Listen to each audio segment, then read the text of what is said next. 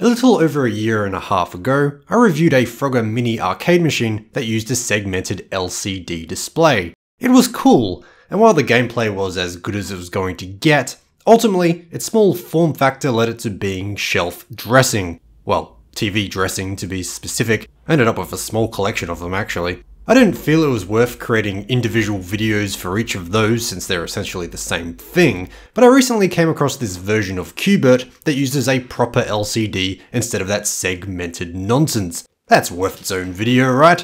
Surely. Here, the series is referred to as Arcade Classics, although it's produced by Basic Fun just like the others. This cost me 20 big ones from a store called The Reject Shop here in Australia. As you can probably imagine by the name, they primarily sell discontinued and discounted goods. They're a great place to buy cheap name brand shampoo. They didn't have any other games from the series, which is unfortunate since I really do suck at Bert. Either way, you may remember this from an 8-bit guy video from around the same time as mine on Frogger. That dates its original release to sometime in late 2017. Straight up, this type of mini arcade comes in a box that's much easier to retain than the previous segmented display series, which is great since this thing is no doubt destined to live out its life in that very box once I'm done actually playing it. Aesthetically speaking, it resembles the real deal to enough of a degree.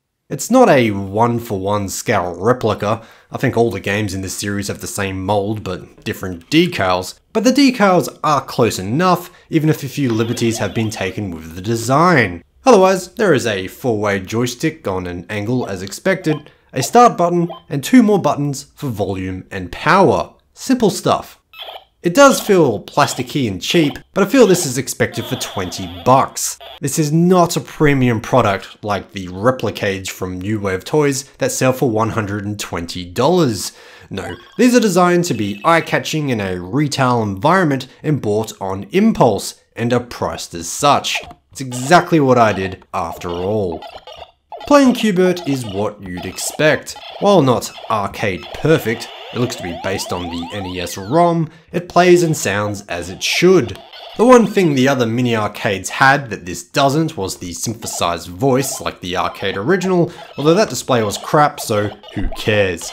Since the mini arcade is so small, however, it can be a bit difficult to use for serious gaming sessions, especially if you have big sausage fingers as I do. The joystick is unresponsive too. I suspect this is simply because it uses 4 digital buttons like its predecessor and resembles nowhere near the real thing. As I said before, I'm also incredibly bad at Bert, so really, nothing was in my favour here.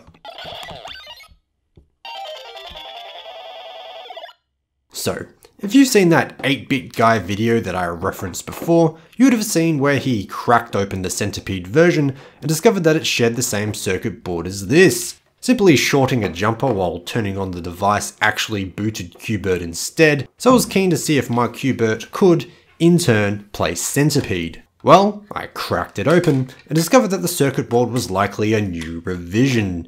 I can just make out in the 8-bit guy's video that his is dated to November 2016, while mine is March 2017.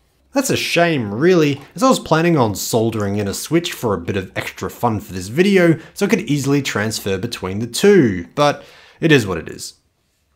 Ultimately, these sort of things are always better to display rather than actually play. It's just too small, which I get is the idea, but I found it uncomfortable to use and play. It's not like it's that hard to find other ways to play Bert after all.